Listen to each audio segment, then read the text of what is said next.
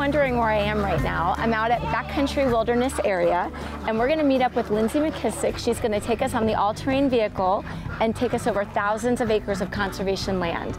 I'm super excited to show you all about the Backcountry Wilderness Area. Let's go for a ride.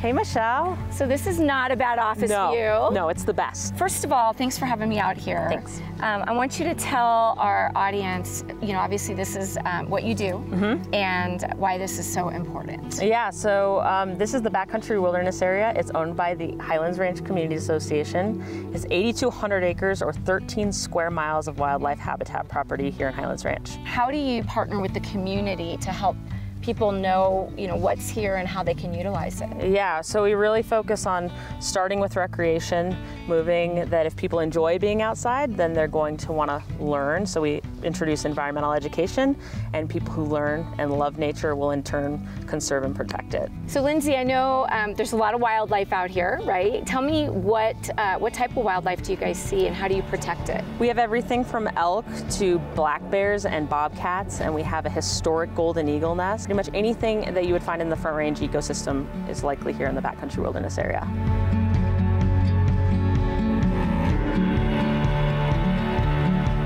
That's a lot of wildlife to watch over. How do you guys protect that wildlife without physically being out here all the time? We have trail cams that dot the entire property, so besides the eyes of our staff, we're able to see the amount of animals, their health, and anything else we need to keep our eyes on. The cool thing about the trail cams is also that the public has an eye on the property as well. So Trail Cam Tuesday is on our social media every week that gives you a look into how the wildlife lives.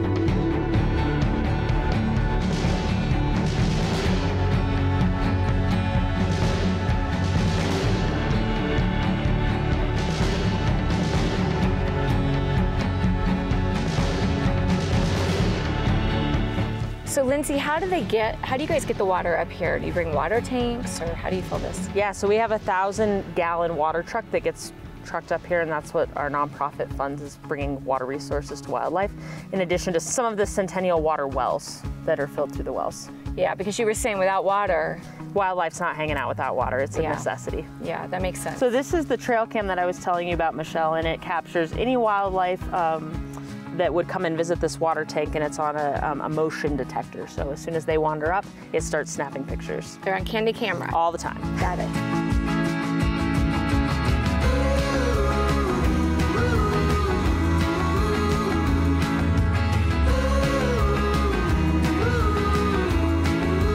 So this is Otis.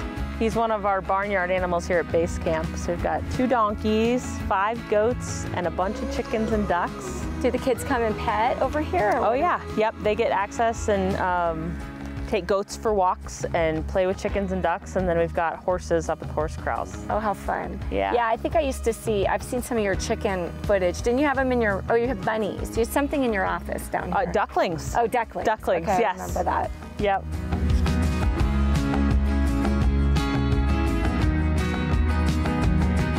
Lindsay, thank you so much for taking me all around today. I really loved hearing about your passion, and most importantly, how the mission is to keep that conservation of this land and teach our kids to take care of it as well. Yeah, thanks so much. Thanks for coming on a tour. Yeah, give me a hug. Hope to see you soon. Oh, good to see you. Okay, bye.